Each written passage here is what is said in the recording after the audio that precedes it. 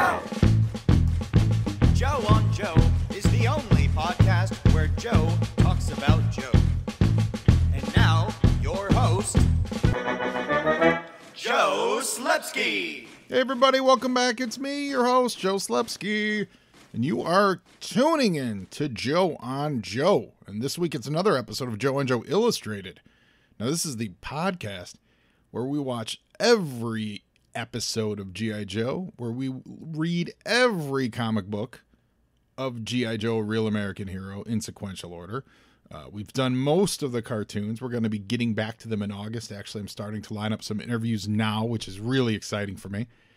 And we are chugging along on our Joe on Joe Illustrated episodes. And this week is no different with G.I. Joe issue number 89.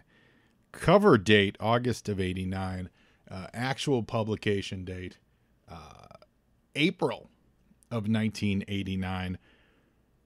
Really excited today, guys, because if you follow me on social media, which you should, it's at Joe on Joe Pod. That's on Facebook, Twitter, Instagram. And if you're paying attention on social media, you might have seen a little teaser the last couple days. I've got a great giveaway for you today. Now, you have to listen to this whole episode to find out what it is. So we're going to, at the end of this episode, I'm going to give you the details, but trust me, you will not be disappointed. There are prizes galore. And it's all around Snake Eyes. And I know what you're thinking. You're thinking, but Joe, why are we doing G.I. Joe 89 when Dead Game 5 dropped this week? The culmination of the year-long 5-issue miniseries that we've been waiting to see what happens with Snake Eyes playing Thor, the God of Thunder. Why aren't you covering Dead Game this week? It's because we're doing it next week. We're doing it next week for the drop of the movie. Also, as I'm recording this, it's the day before my birthday, and I didn't want to ruin my birthday with a Dead Game review. I'm just kidding. No, that's actually, we're going to have some fun with that episode. So I hope you guys listen to it next week and hear. And we're also next week, we're going to probably have the winners. Oh no, I won't. You know what? Next week's episode, I won't have the winners because I'm recording it before, I'm recording it early. So I'll be recording it before I have the winners of the exciting contest today. So you'll have to stay tuned to find out who won today's contest to the next week. This is like that sketch, the taped live call-in show. Was that from was that Mr. Show? It was brilliant. Anyway, love you guys. Love my listeners. Love my followers on email, on social media at Joe on Joe Pod. Love people who send me an email to joeonjoepod@gmail.com. Take note of that email. That's going to come in handy today for entering the contest. And I really love our sponsor, the Movies and a Meal podcast. So why don't we hear from them? Listeners, I know what you need in your life. You need more podcasts. And you also love movies. So why not do a podcast that's about not one movie. It's about not two movies.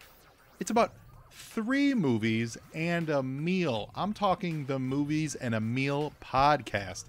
This show is great. It's brought to you by Keith, Brad, and Ben, and each week they bring a new movie to the table, which they all discuss as a group. And it's not, your highfalutin movies. It's What We Do in the Shadows, The Fantastic Four, Rise of the Silver Surfer, and Out of Sight. It's Bad Education, Ghost Rider, and A View to a Kill. It's X-Men Last Stand, Queen Sugar, The Mandalorian, and Major League 2. They are a lot of fun to listen to. You guys know Ben. It's our friend Ben Pensarga. He was a guest on Joe and Joe. In fact, Ben was the very first remote guest that I ever had on this podcast, so he's always got a special place in my heart. I'm really digging this. I just started listening to it last week. It is a lot of fun. They bring a guest in. The guest, I listened to their Heathers episode. They were joined by Kelly, and she went in depth on her favorite movie, which was Heathers, and it made me want to go watch Heathers to watch with them. I really dig it. So guys, find them out there at Movies and a Meal, Twitter, Instagram. Their website is moviesandameal.podbean.com. They put out 1 episode a week. Give them a listen, guys. Support them. Let them know Joe on Joe sent you. I don't think you're going to be disappointed. It is quite entertaining. And now back to the show. The other exciting thing that happened this week is I got my Target reorders in. So I finally got my hands on Firefly. I think I already had a Beachhead, but I got a Beachhead and I got a Cobra Trooper. So very exciting stuff. Very exciting stuff. I know that we were, California, it was like 6 a.m. We were waking up early last week and hitting order. So I want to add the chorus of thank yous. If anyone from Hasbro or Target or listening or out there, thank you guys for listening to the fans, if that had anything to do with making more of these available. But I have a feeling that it did. And going back to the drawing board and kind of and making a lot more available, we really appreciate it. And fans, listeners, that's a sign. Assuming that's what they did.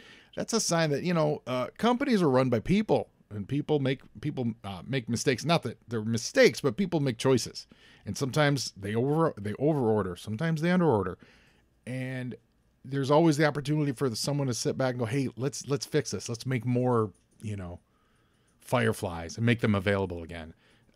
They're going to sell through, but it's really making them available for people who really want them. And so that's really done by people. That's a personal level. So I want everyone out there to keep that in mind and think about it. And, next time you're shouting out at some company, there's, for the most part, there's people behind there. Sometimes they're robotic AIs controlled by a mustache twirling dentist, but that's neither here nor there. What is here today is G.I. Joe number 89.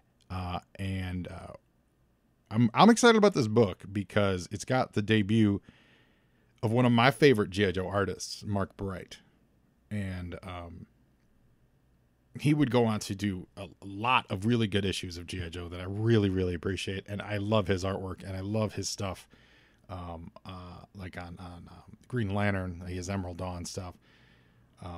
Quantum and Woody was fantastic. He did a nice little run on Black Panther. Like, I'm a fan of Mark Bright's work, so I'm excited to get into it. But before we do, how we always start. You were saying? And we look at comic books that were on the shelf the same month that the issue in question was. So G.I. Joe 89 was on the same shelf. It shared shelf space with these comic books from DC Comics. Action Comics 644.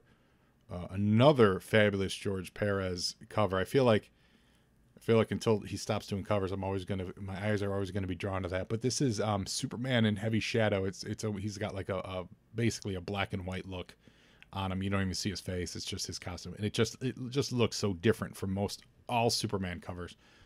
Looks, obviously the draftsmanship is fantastic, but it's the layout and the style choices that Perez chooses to do in this, and you're not used to seeing that, especially then.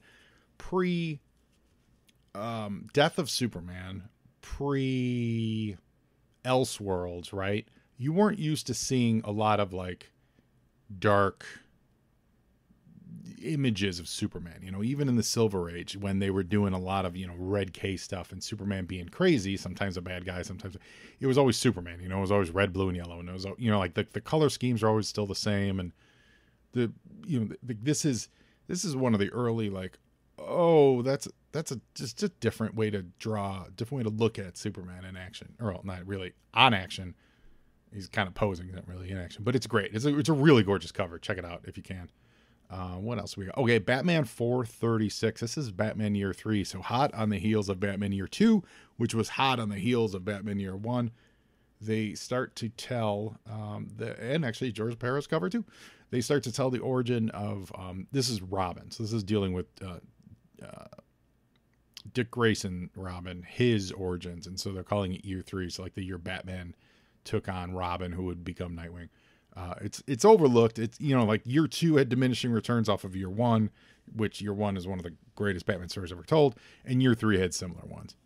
It just had similar. It doesn't get the love that it probably deserves because it's really well told, but you're also talking about the second sequel to a story, so it always usually does get lost in the shuffle. But there's some great covers, and it's a really fun story, and it really ties in with Nightwing, and it leads if memory serves, it really leads into the introduction of Tim Drake.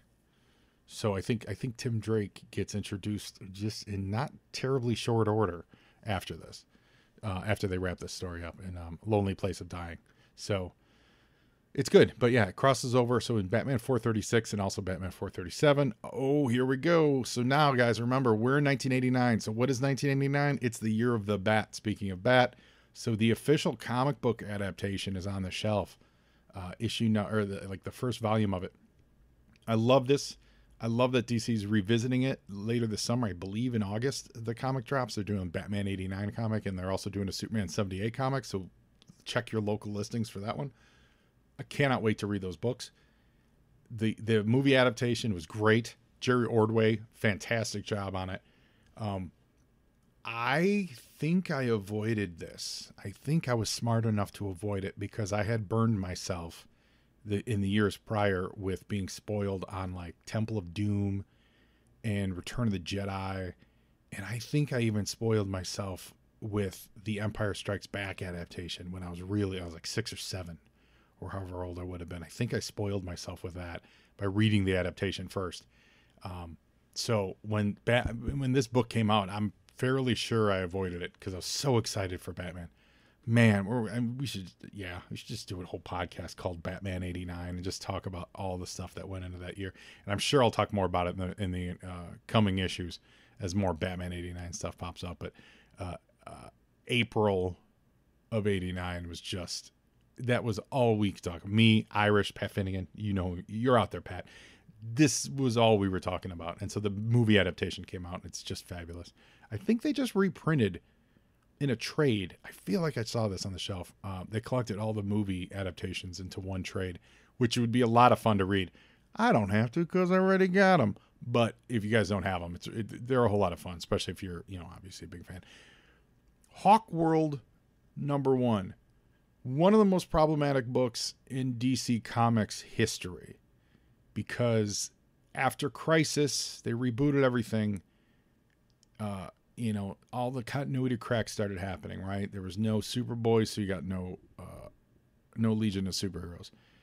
When they redid Wonder Woman, they said that she wasn't in World War II, and so she was actually she just came to the modern world now, so that means where was she during the formation of the Justice League? So they had to fix that. They taped that up with Black Canary. And Hawk World comes around, and Hawk World originally was designed to be set kind of historical. In fact, it actually has no real tie to current DC continuity at all. So Hawk World itself is continuity free. And let me tell you, it is amazing. Timothy Truman and Alfredo Alcala, I believe. Let me verify that. Enrique Alcatania. I got confused. And Tim Truman wrote and penciled it. Hawk World is fabulous. It's 3 issues. It's a reimagining, reinvigoration of the Hawkman mythos.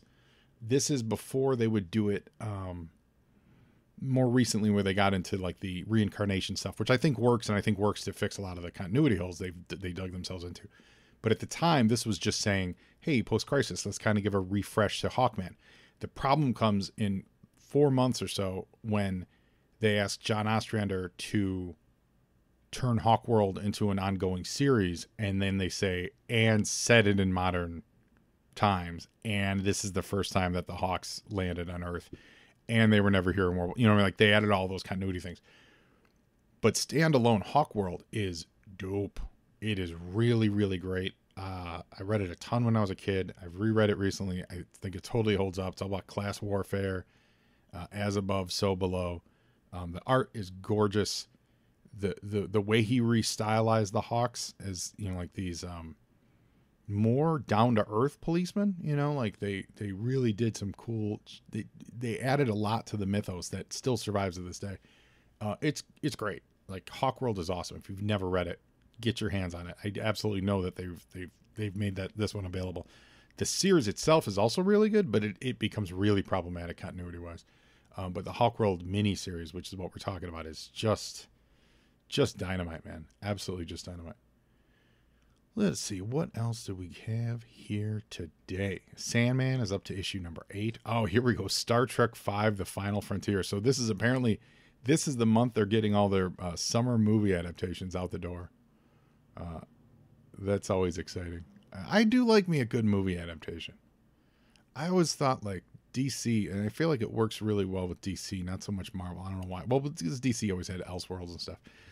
When DC would do like the gimmick months, they should do like they should do like a DC goes to the movies month, and just reach out to random. And now you wouldn't do it actually, because they're actually making movies for this stuff.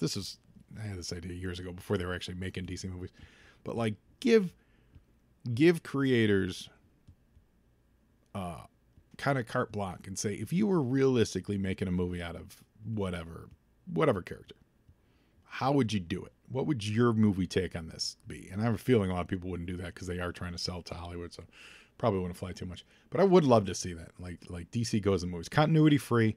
What's your fresh take on how this would work? And, you know, try to style it like with movie budgets and movie limitations and things like that. I don't know. Maybe that's just me, because I do have a soft spot for the movie adaptations of books, which usually are not that good of books because they're trying to adapt a smaller medium, the smaller medium being films. Films are absolutely smaller than comics because comics have unlimited budgets. You can blow up galaxies in comic books, and on movies that all cost a lot of money to do. Anyway, so that's it for DC Comics. Let's move on to Marvel. You were saying? And Marvel, with cover date of August 89, shelf date April 89. What do we have here? Spider-Man 318, more McFarlane fun. He's fighting Scorpion. Avengers Spotlight featuring Hawkeye in the lead, and it looks like, is that Namor? No, I'm sorry, Star Fox. Star Fox, obviously the creepiest of all Avengers, whose basic power is a roofie. That's what Star Fox does. Star Fox roofies anyone he fights, and that's really not even hyperbole. It's not much of a joke. That's actually Star Fox's fire. So, good times.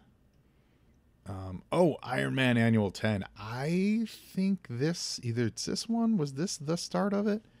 Or maybe it was Silver Surfer. It was one. Well, obviously it's this month, so it's one of these early ones. But this month is the start of Atlantis Attacks. And this was the big crossover that ran in the annuals. This is where I was like, this is the annuals where I think they should do like DC goes to the movies or Marvel goes to the movies. But yeah, Atlantis Attacks. And this was, basically all of Submariner's lieutenants got together and said, we should just kick him out and take over everything. And it had to do with the Serpent Crown and the big blue Atuma, Serpent Crown, and they had to sacrifice 7 brides, and the brides ended up being, like She-Hulk, Jean Grey, Invisible Woman. They're all on the cover, surrounding the Serpent Crown at some point in these, and it was a really well coordinated crossover, and it was great because it started small, and then it built bigger and bigger, and then they also had these backups in it, like 4, 5, 6 page backups of like the history of the Serpent Crown that were fresh images and freshly told stories. But it traced the Serpent Crown throughout the multiverse of Marvel, because it was at some point in Squadron Supreme's universe, and then it was here, and then it was at Project Pegasus, and sometimes it was shaped like serpents, sometimes it was shaped like a giant gold crown, like all that stuff, and they did a good job with reconciling all those different versions of the Serpent Crown, so that's fun. So that starts. It's in this month in Iron Man Annual 10 and Silver Surfer Annual. And what is there any other annual this month? And the X-Men Annual too. The X-Men Annual 13. So that all starts this month. Now, Marvel Fanfare number 45. I think this was the first issue of Marvel Fanfare I got when I was a kid. And it's because it's got this gorgeous John Byrne cover. Absolutely zero backgrounds on it. But he solves it by kicking up the angle, putting it at a real high angle shot, and just gorgeously drawing everybody. And it's because the book itself is a series of pinups. It's not actually a story. It's just a bunch of pinups on the inside. And he's got Scarlet Witch and Captain America, Wolverine, Namor, Spider-Man, Colossus, old Iron Man, young Iron Man, or newish Iron Man. Kitty Pryde's phasing through this invisible white floor. And then it's Byrne as the photographer. Or is actually, I don't think that's supposed to be Byrne. I think that's Al Milgrom as the photographer, drawn by Byrne. Oh, and Silver Surfer's on there. And if you look closely, Superman's leaving the scene. There's a red boot with a red cape. That's absolutely Superman. Someone's at the bottom. Is that Black Panther? Yeah, that's Black Panther on the bottom, and it's a double wrapper. Like this was me getting early into comics, and so like this concept of an opportunity to like partake in the larger Marvel universe. Actually, frankly, like the invitation of Atlantis Attacks, and also a book like this, where you just get to see a lot of these cool pictures of these cool characters. A lot of them at the time I didn't know who they were. It was pretty neat. I remember really, really enjoying that issue. And some of the illustrations are absolutely gorgeous. Here we go with Nth Man #1. This is Larry Hama's other book at the time. And Nth Man, the Ultimate Ninja, takes place on it's not in the Marvel Universe proper. It's like an alternate Earth. I think I have maybe half of these issues or something like that. I never really put together a full set of it. And because it was a ninja, I was really, really confused at the time as a kid, because obviously I knew ninjas and Larry Hama from G.I. Joe. So I was like, oh, is this a G.I. Joe crossover? And then when I learned that it wasn't a G.I. Joe crossover, my interest went to zero. Just because I wasn't following artists or writers at the time. I was just like characters. So I absolutely remember being like, no, I don't know. I mean, how many ninjas can I deal with? I like my Snake Eyes ninjas. So, yeah, but Nth Man, the Ultimate Ninja, is on the shelf. If I ever get a full run of Nth Man together, maybe I'll do some special episodes on those. I think I'm only missing a handful. I'll look into that, but that'd be a lot of fun. Because of course, it's written really well. Over in the Punisher UK #3. Man, I hope this cover is not misleading, because now I know the UK stuff is usually reprints, right? So I don't, and there's no description of what's inside of it, but it's the Punisher UK. So I'm sure they're reprinting some Punisher stuff, and I'm assuming they're reprinting issues of this character I'm about to say. But man, do I just like the promise of a Punisher comic with, on the front cover, RoboCop? Stop it. A Punisher comic with RoboCop on the cover? That's awesome. I'm here for that. And it's from the Punisher UK reprints. I have a strong feeling. Oh, and then when you look back, actually, so that's issue 3, and they were UK. They did like weekly books, and they were thinner. You guys know this from the G.I. Joe UK stuff. So it looks like it is the Punisher is backup. So they're not doing new Punisher crossovers with RoboCop. But holy cow, to see it on the cover, gotta say, pretty cool. Just throwing that out there. Pretty freaking cool. What else do we got here? Thor is returning to Wundagore Mountain. The X-Men 247. Real quick, two quick books. Wolverine 10, it's Wolverine versus Sabretooth. This is like their second big fight that they ever did. This is another good book to get for back issues. You ever see this? It's got Sabretooth punching Wolverine, and they're he's holding his face down. They're in the snow. Wolverine's shirtless. What's two things that are great about this? One, it is their second fight. The first one, or maybe third, let me think. So they fought in Mutant Massacre, and then they would have fought in the early 220s. So maybe this is like their third fight. But what this issue really is it's the first time that it showed that they had an old history, because this is Sabretooth shows up on Wolverine's birthday.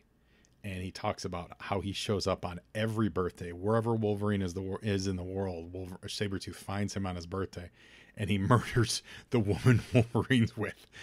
and this was huge, because we didn't have a lot of information on Wolverine's history at the time. Believe it or not, he was still very much a mystery man.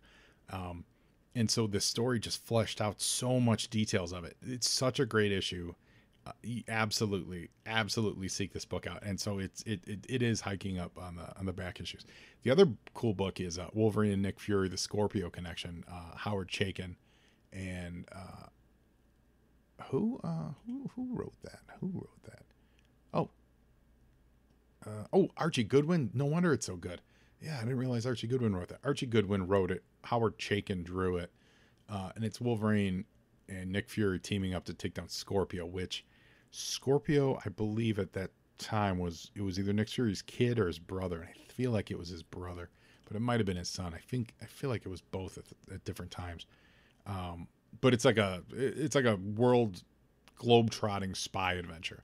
and it's really good. And if again, Archie Goodwin's one of those names that a lot of modern comic readers don't know, and that's not, I don't mean that as a slam, because he was quietly one of the greatest writers of all comics. But he was also he was a huge editor. He edited some of the best comic books in the history of stuff, and he collaborated with just the best creators, and people had nothing but great things to say about him. And he passed in the mid 90s. I think his last big project book that he like launched and shepherded was Starman. But he worked with Simonson on Manhunter. He wrote Manhunter with Simonson. And he wrote the Star Wars comic strip and like the adaptations of the movies. Archie Goodwin's absolutely a phenomenal storyteller. So if you get your hands on the Wolverine, Nick Fury, Scorpio Connection graphic novel, you're not going to be disappointed. And then in X-Men 247, it's the X-Men go into the Siege Perilous, which was a giant gem that judged you based on how your worth and how good you were in your life, and it would reincarnate you. And this was huge. This was like a big way for the X-Men to get a fresh start, and they get scattered to the four winds of the world. It's what eventually leads us to get Gambit, and Colossus becomes a painter. It's explained how Psylocke becomes Japanese. Like, there was a lot that happens from this Siege Perilous, so this is a cool little issue. And so You were saying? we're gonna move on to the films now. Now remember, if you're listening, stay tuned to the end of this episode where we got a big Snake Eyes giveaway. Tease. In April 1989, on April 7th, Cyborg with Jean-Claude Van Damme. What? That's not enough. Dead Calm with Sam Neill, Nicole Kidman, and Billy Zane. That movie's crazy good. Also funny, kind of a charming, funny movie. Speaking of Batman 89, The Dream Team with Michael Keaton, Christopher Lloyd, Peter Boyle, and Stephen Furst. That movie is underratedly funny. And the best argument for allowing swear words in films, and I say allowing, like when their films are shown on TV, this movie is not as funny when they bleep out the swears, is absolutely a funnier movie with all the swears because they're perfectly used. The movie Major League absolutely slams at home when you're allowed to just use all the cuss words in the right places, because Major League is an absolute classic.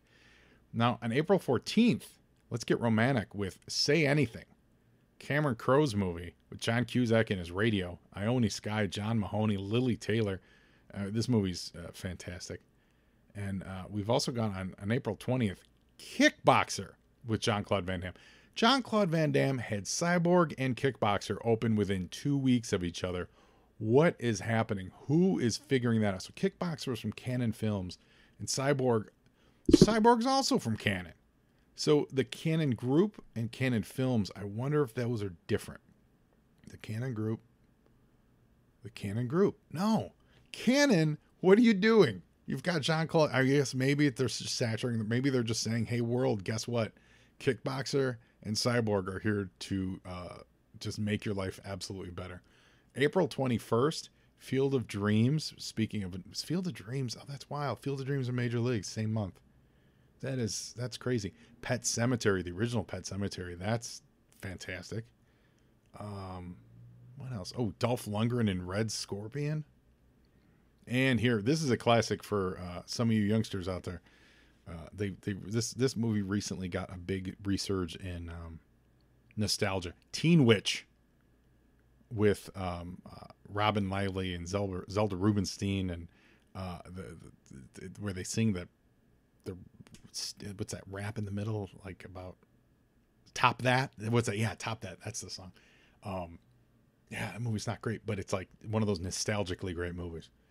Then on April 28th, Jim Belushi's Canine. And this is a movie I saw a ton on HBO when I was a kid. Loverboy with Patrick Dempsey as a pizza delivering Lothario, basically a call guy service, and Kirstie Alley, Carrie Fisher, Kate Jackson, and there were like local bored housewives who would call for pizza, order pizza with, I forget what that was, like extra anchovies. I feel like that was the order. And then that would be the clue that Patrick Dempsey would go over there and be an escort to the ladies. So yeah, Loverboy. But that's wild, man. 2 huge Van Damme movies in the same month. Field of Dreams, same month as Major League. That's awesome. So that's it for You were saying? And now, let's get on with G.I. Joe 89. Now, mass is ready. Cover by Mark Bright and Bob McLeod. Now, this cover is undercut by the colors. I don't like it. The base of the Mean Dog with Wild Card and Wild Card and Hardball.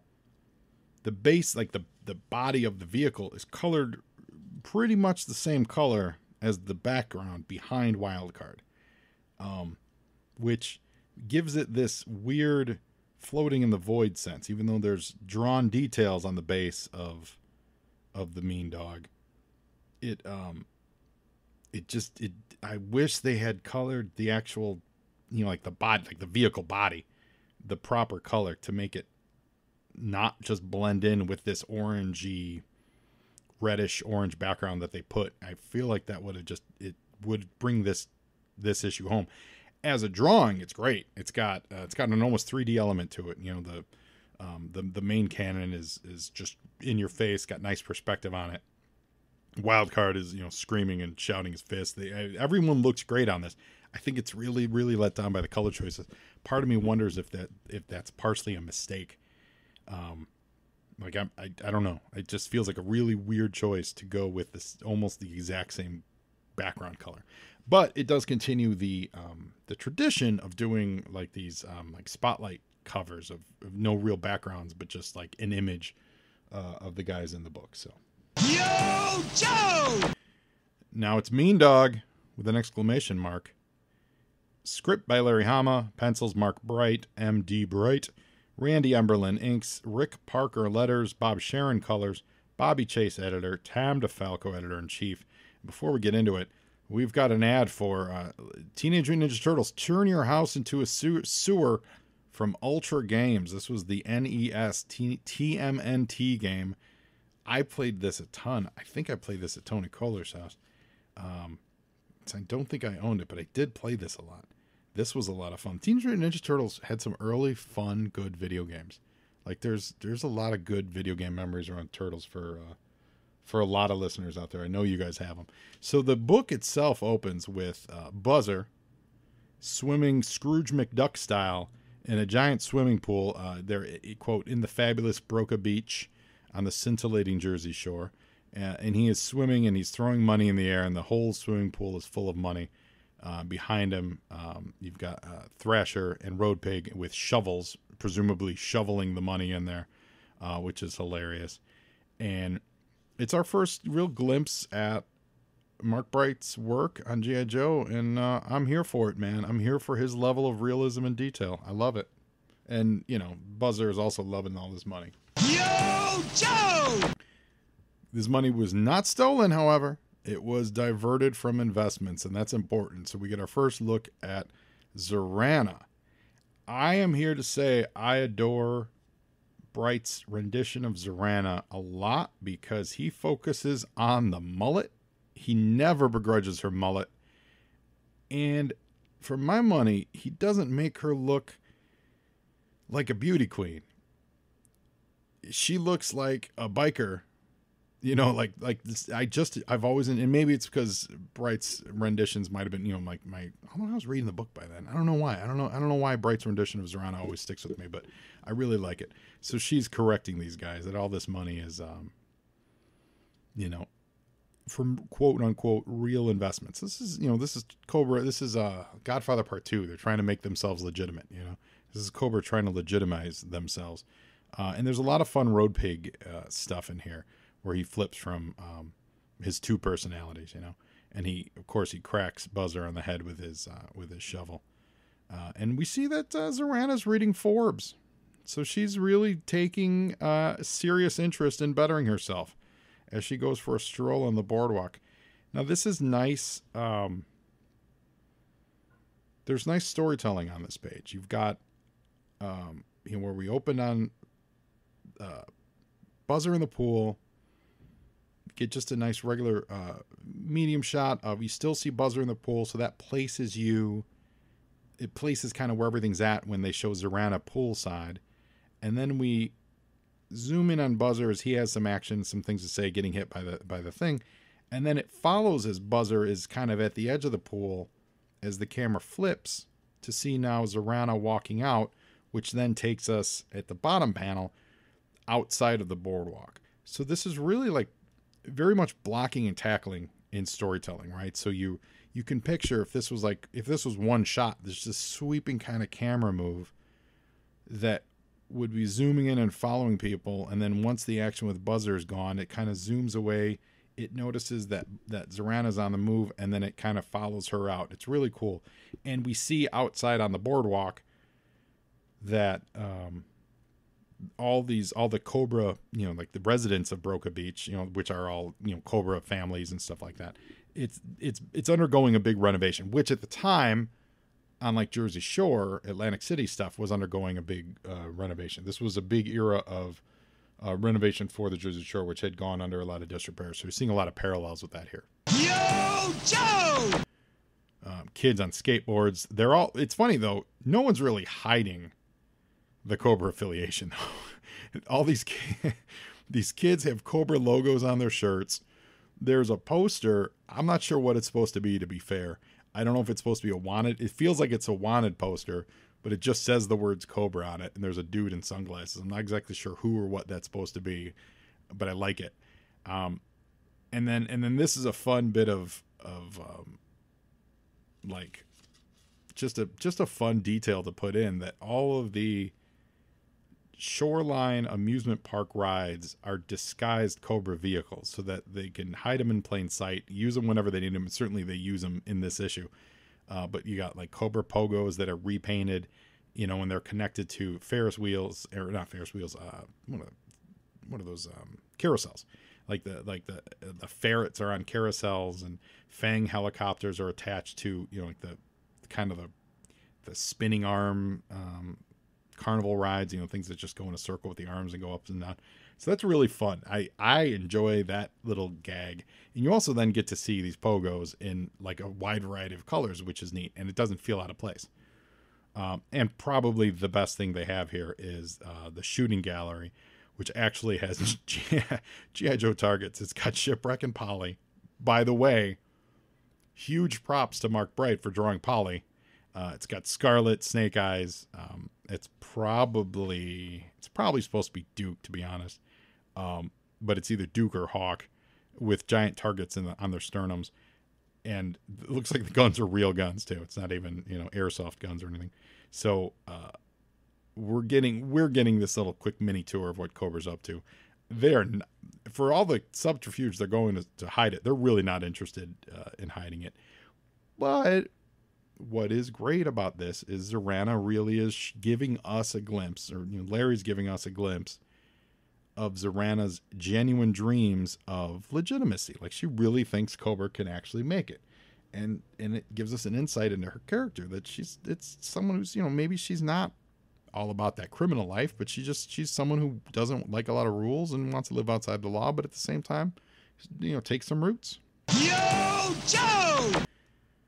Meanwhile, in the interstate just outside Broca Beach, this whole episode is a huge callback to one of those early issues where Clutch and Rock and Roll are in the was it the Woody wagon, and they have that big chase with Cobra on the expressway.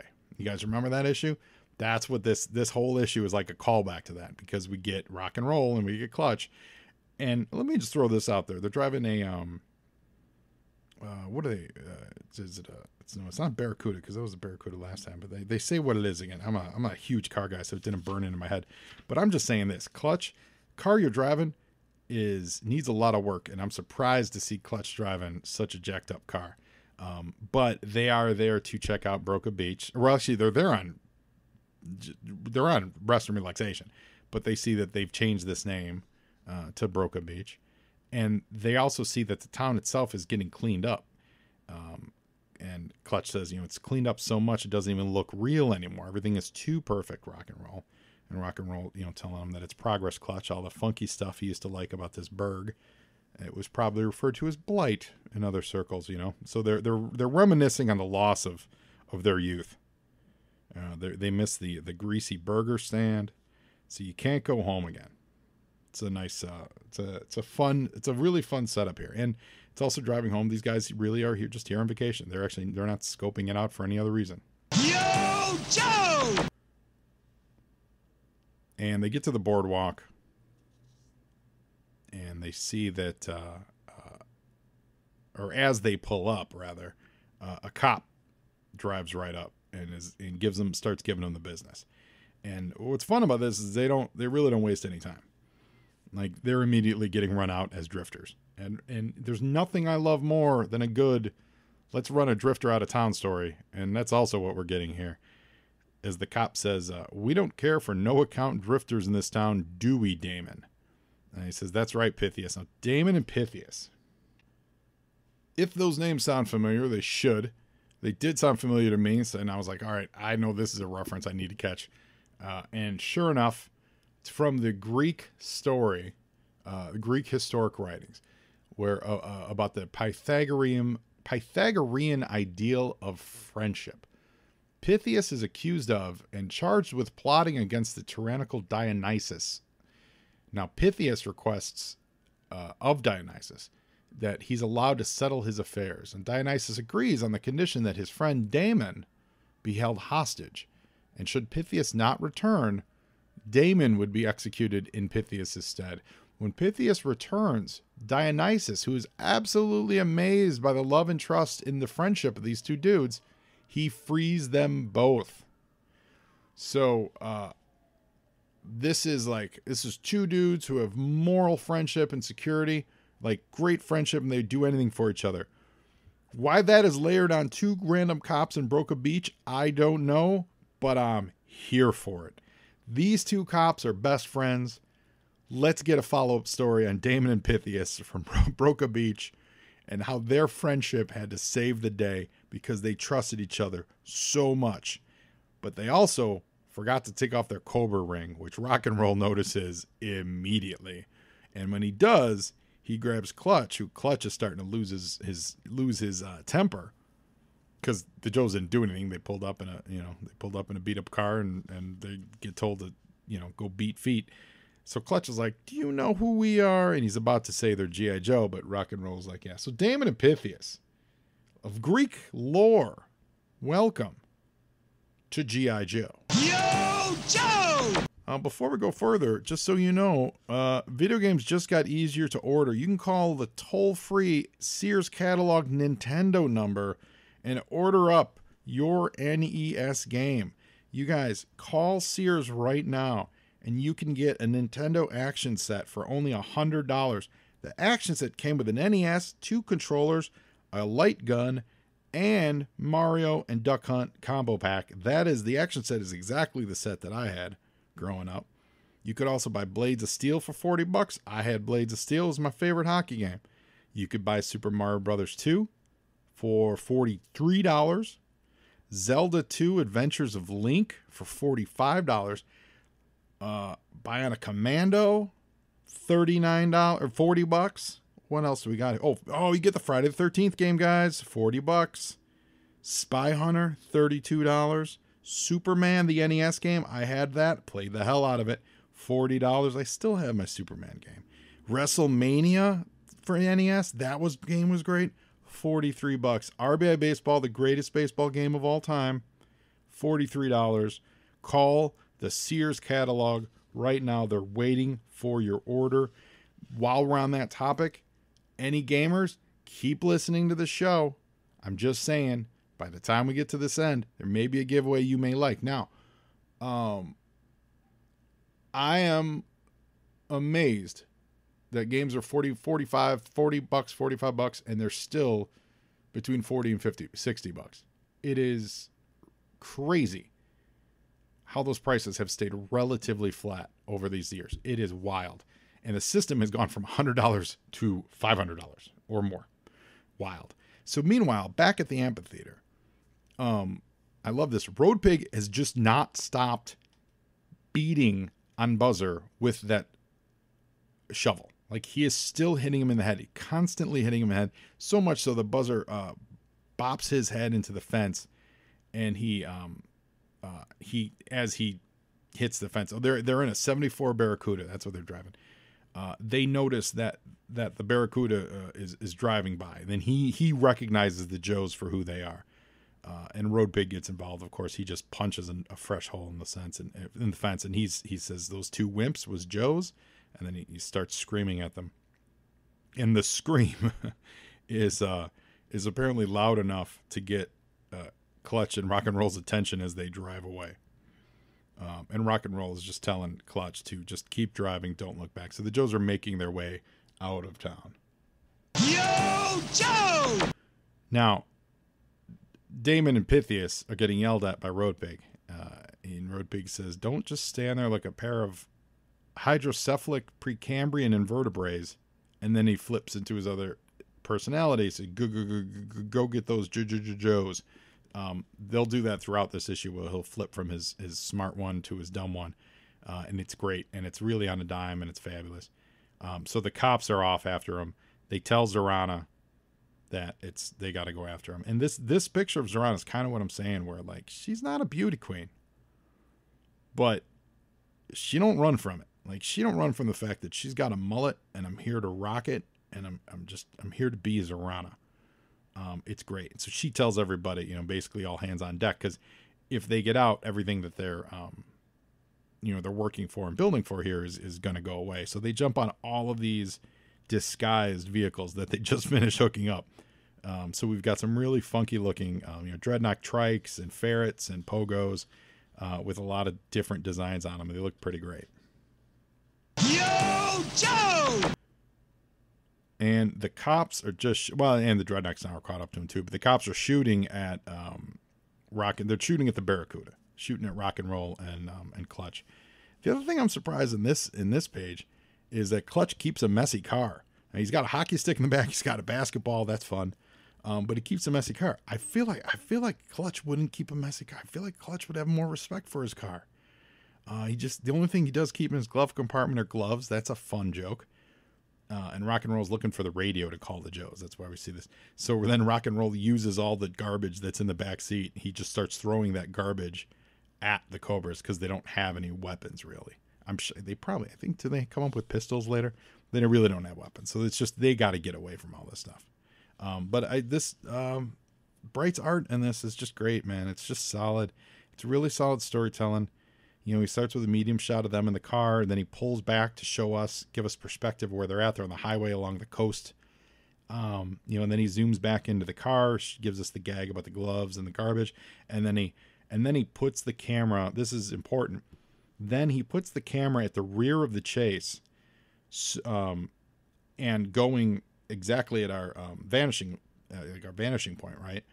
So that gives this sense of movement, pursuit, and finality to this part of the adventure. So this page just has this closure to it, and it's really a very subtle, very good, very smart move artistically, because it just moves. Especially in the top, we're pacing with them in the top panel. We're ahead of them in the second panel. We're with them in the middle, and then at the bottom we see taillights of the pursuers and the Joes.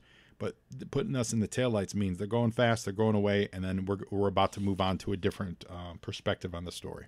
Yo, Joe!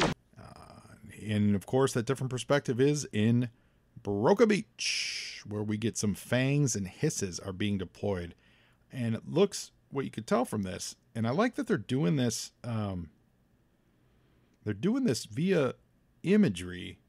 And they're not telling us this, but they're parking hisses in every, it's like It's like an old campaign slogan. You know, you're getting a hiss in every driveway, you know, and Cobra soup in every pot. Like every house is getting a hiss tank delivered to it. They don't call it out. I mean, they say Fang and Hiss deployment underway, but they're you can see that they're, all right. Oh no, wait a minute. Is that what's happening here? Okay. So I take that all back. I'm sorry. Even better. They're actually leaving the house. They're going onto the truck because they're going to join this chase. Pardon me for misreading that. I was misinterpreting that, but it does show you that every house has a hiss tank, and that's great. Second shot, we get all the pogos. They're all launching across town. And then the dreadnoughts are getting ready to take off. And Zorana is the one that absolutely knows how important this is, that they don't screw this up. Yo, Joe! Monkey Wrench is in pursuit. Monkey Wrench has a, looks like a Televiper with him. And he's on a ferret, and he's the only dreadnought that is keeping pace with Damon and Pythias as they chase the Joes. Now, Rock and Roll found the radio, and they're trying to call the Joes. They're just calling for help again. They don't have any guns. All they got is their lead foot and a beat up car. The Televiper is able to jam the frequency. And then Damon and or Pythias is shooting quarter panels off the side of the Barracuda. So these guys really are in trouble. They do a nice job of really putting these two Joes in peril. And it comes up next issue. Like this isn't just a one-off adventure. This is a fun start to a good one. Yo, Joe! So according to the sign, they're at an intersection near the Jersey Turnpike, and this is a transport, like freight truck. And it's Scarlet driving, and I'm not sure. I think that's supposed to be Hawk, but it's also got a Duke flare to it. And to be honest, on this page, they actually don't identify who that is. And remember, the problem being, Hawk and Duke are drawn very similar. And his shirt's colored green, but it's also got like a bandolier like Hawk wears. So we're gonna find out. I'm sure they call him out by name later in this issue, and I'm just missing it. So we're just gonna read this. We're gonna go through this now, like as we're reading it. Scarlet doesn't name check him, and yeah. So they call for the Mean Dog to deploy, and so we get a shot of the Mean Dog with Wildcard. And remember, Wildcard breaks everything. So again, the restraining straps that were keeping the Mean Dog in place, they were broken the minute Wildcard touched them. Yo, Joe! And this is fun because as the Mean Dog rolls off the truck, they just crash into other cars. It's great. And someone says, well, watch out, we almost got hit. And they say, this thing can take a direct hit from 120 Mike discarding Sabo, high explosive anti-tank round. I'm not breaking a sweat about being bumped by a Hyundai. And then in a little bit, I think it's Hardball that says any vehicle that could survive Wildcard is stronger than. He's like, what'd you say? And he just cuts him off. That's great. And Wildcard is like, he doesn't need a road. Like roads, we don't need roads, and he just cuts across the farm fields of Jersey, heading towards the shore. This is a lot of fun, and what's fun about this is it shows personality on Wildcard. It shows personality on Hardball. It shows the capabilities of the Mean Dog as a toy. Like it can just go wherever it wants to go because that's how bad it is. I like it a lot. Yo, Joe! Now, Clutch is upset that they're destroying his ride because this is definitely a rebuild. And so that explains why it's in such bad shape. But man, Clutch, you should be ashamed to be driving this car. Like I would think this car should still be in the garage being rebuilt. It's not yet street ready. It's just not. Even Rock and Roll says the ride is appreciably better with all those parts missing. And Clutch defends it. Like, no, the Barracuda is a classic, but this is not, you're not in a good car, Clutch. But as they turn some corners, they're confronted by the Dreadnoughts. So the Barracuda has to kind of go off road here. So now it's like a dirt country road chase, and it's great. We've got like a pink, a yellow, a green Cobra Fang pursuing them. All the vehicles the Dreadnoks are in multicolor. Like, there's some great color. It's funny, for the coloring issue we identified on the front cover, it makes up for it with some dynamic coloring choices on the inside. Story-driven dynamic coloring choices. I think that's really, really great. Yo, Joe! And as they kind of crest a farm ridge, or so to speak, the Mean Dog makes its appearance and just shoots down those fangs, just knocks them out of the sky. That's great. None of the Dreadnoks vehicles, they don't have any armor-piercing stuff, so the Mean Dog's not in any trouble. The Barracuda flies past the Mean Dog. They don't have time to tell them what's up, just that they're being pursued by Cobra. They don't have time to say, hey, this town a few miles back, it's all Cobra. So what I like here is Zarana still knows this. She knows that their information is still with them. The radio was blocked. She's fairly confident they haven't gotten the word out. So they still have the opportunity to chase them, and they're not being persuaded to stop by the Mean Dog. Yo, Joe! Now on Blacktop, Chuck. This is the new G.I. Joe driver, Chuck. Hey, Chuck.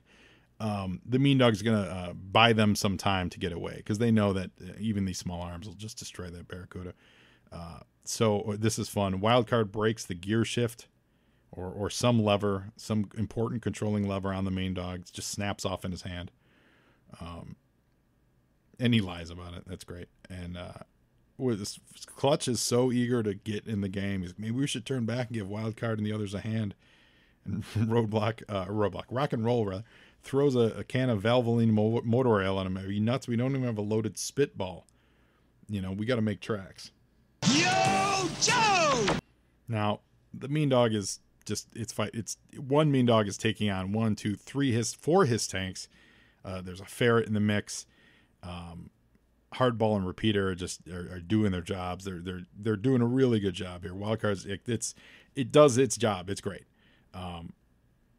But Buzzer in the Dreadnought trike is going the other way. Like he knows they're outgunned and outmatched. Yo, Joe! And so all this off-road pursuit has allowed Damon and Pythias, our favorite cops, to kind of circle around in front of them, and they're able to block the release date lanes, guys. So, and they have pistols, and those pistols obviously are not great for the unshielded Barracuda. Let's put it that way. So, so the car spins out, and it's going to hit the cops. Yo, Joe! And the cops do what the cops do in most of these great 80s chase movies. They drive off the road, and there's big cop car pileups, very Blues Brothers-esque, as the car is spinning around in the middle, and then it rights itself and it takes off down the highway with a bunch of pogos in pursuit. Yo, Joe! And there's there's just good panel-to-panel storytelling here of keeping us aware and like situational awareness of who's in front of what, where other cars are, who's in the lead, who's in the what, all that stuff. Zanzibar gets in the mix. He's, instructing all these pogos just to fire all their missiles at the Mean Dog. We get some nice explosions in this bottom panel here. Yo, Joe! And of course, Zanzibar being Zanzibar, he's always wrong. He thinks that was enough, and we get this amazing panel with just every sound effect of every explosion or mechanical noise you could think of, with everything firing off the still standing Mean Dog. Garunk, clunk, wonk, gung gung, broom, whoosh whoosh, and rat-a-tat-tat. And they just take down all these pogos. Like, every pogo goes down. All their weapons are dry. They used everything they had, and they won the day. Yo, Joe! Or did they win the day? Because Zanzibar, still in a quasi-active pogo. Remember, pogos have 3 legs, and they jump up in the sky. One of his legs got blown off.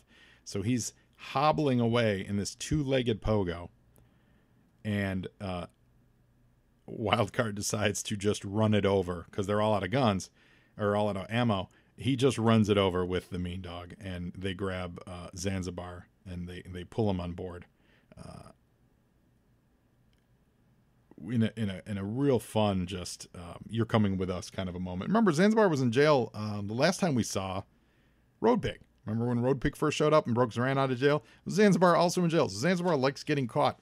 Yo, Joe! Or rather, we should say Larry likes getting Zanzibar caught. So now we think the trouble is over. The guys in the Cuda, they're leaving the cops behind. They're on the move. And just when they get that far, the Barracuda has absolutely had enough. Or has it? No, it hit a brick wall. That brick wall's name is Road Pig. And Road Pig put his cinder block right through the front engine, bringing the Barracuda to a complete stop. And he is here to kidnap the Joes.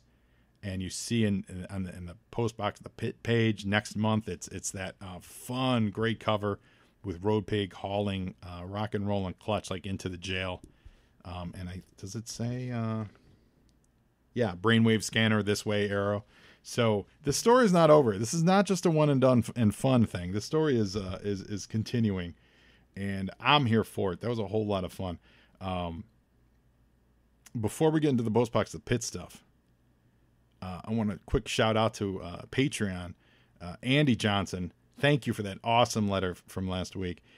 He gave us a lot of things. One of them being the pronunciation of Wukluk Land. And actually, it's from a future comic book. They actually have Destro doing it, and I forget what issue this is from, but I was having trouble mispronouncing it, and it's called Volkukukland, and it means Cloud Cuckoo Land, which reference from Dave Amiot, friend of the show.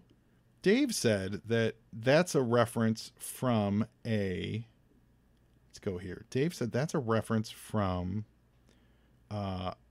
the ancient Greek comedy, The Birds, by Aristophanes, which is funny then that he's also using. So apparently I'm throwing out there that Larry was doing a lot of like Greek history at the time and reading up on a lot of it, because we got the Damon and Pythia stuff here. We got the Volkukuk clan. I'm always going to mispronounce that. And I love it. And the other fun thing that our friend Andy wrote was that he had spinjas. We have someone, the ad worked, he had spinjas when he was a kid. He says they were kind of cool. You wound them up, then they launched them like a top, but they were just mostly metal, sturdy little metal things, and they would spin and clank, and whoever was the last man standing won the spinjas. So the answer to how were spinjas played with last week has been answered. So Andy, thank you so much. You get our answering prize for the week. And remember, you can always hear this show a little bit early on Patreon.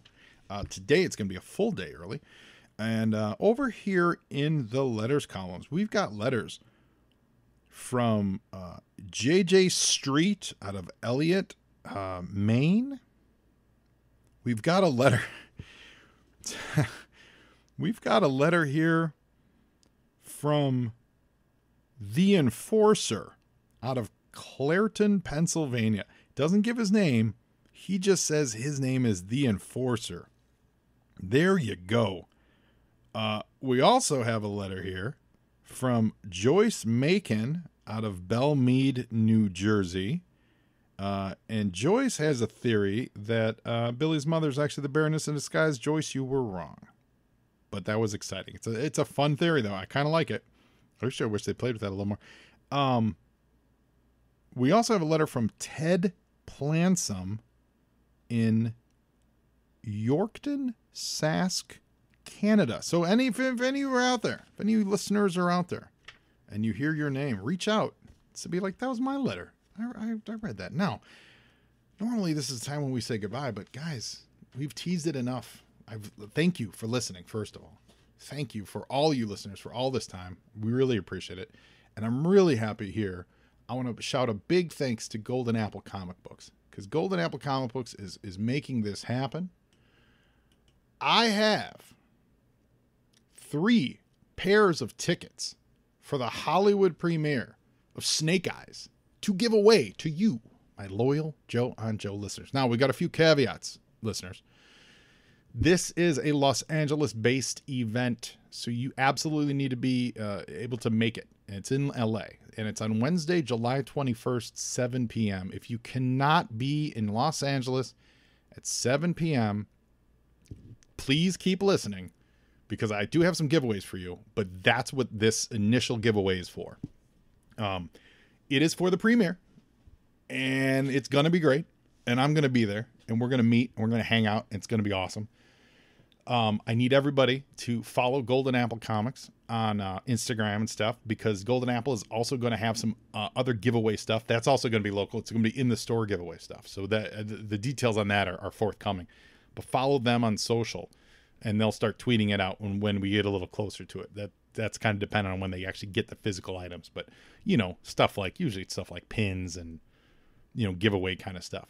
But if you can make the screening on Wednesday, July 21st, 7 p.m. in Hollywood, you can be there, I want you to send an email to me at joeonjoepod@gmail.com. Now, the first 3 emails that I get, which can properly answer this question, will win a pair of tickets. Now, the question is, and I got to be in LA, the question is, what is the hashtag that this show, Joe on Joe Podcast, what hashtag did we absolutely push last year? Really pushed it. You would say that we pushed it extremely hard all last year. What is that hashtag? And that is to make sure that we got some loyal listeners. I really want to try to reward loyal listeners with this. And if you're in LA and if you know the hashtag that we really extremely pushed really hard, you can figure it out. Let me know. And I want you guys to come join me for the Wednesday, July 21st screening of Snake Eyes.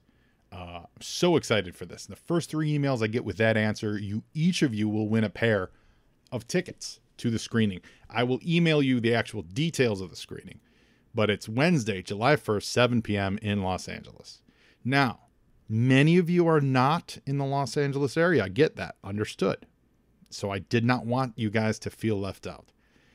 For anyone else, now this is actually open for non-Angelinos. It's open for Angelinos, but everybody else within earshot, if you're listening, I have 2 goodies. This is out of my own personal goodie stash. So this was me saying, let's just make this bigger. You know, I want to reward because you guys are great, and I love the show, and I love doing it so much, and I love hearing from you guys.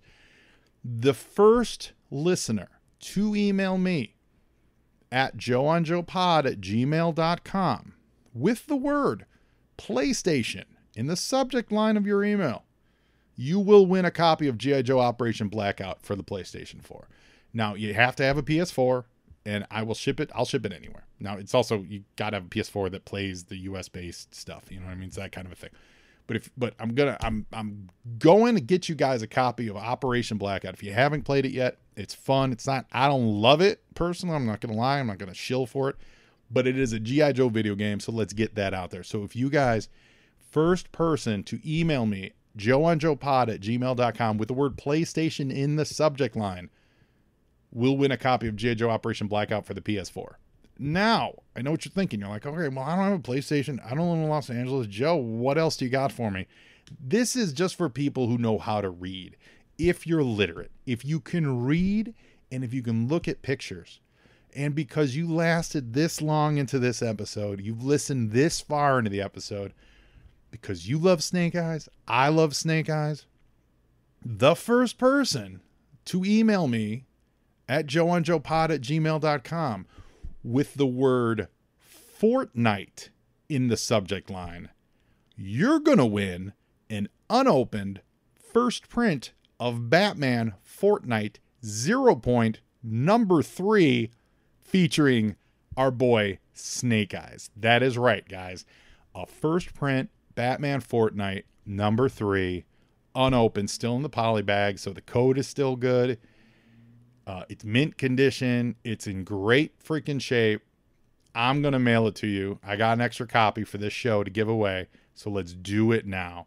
First person to email joeonjoepod@gmail.com with the word Fortnite in the subject line, you're going to win Fortnite 0 And again, that's straight from my heart to yours. So listen, if that's it. That's all I got for you. Like, these are gonna move fast. They're gonna move quick. Get there fast. Don't do both. Like, if you're gonna send me an email, if you love comics and you love PlayStation and you live in Los Angeles, do me a favor. Just pick one. It's only one winner per, and so we want to try to spread the love here. But I love Snake Eyes. I love J. Joe. I'm so excited this movie's coming out. I figure let's all get into it. So yeah. So thank you for listening, guys. If you've listened this far, spread the word on social media. We got a contest going, and I appreciate all of you guys. And so yeah. And so until next we meet. Now you Joe, and Joeing is half the battle.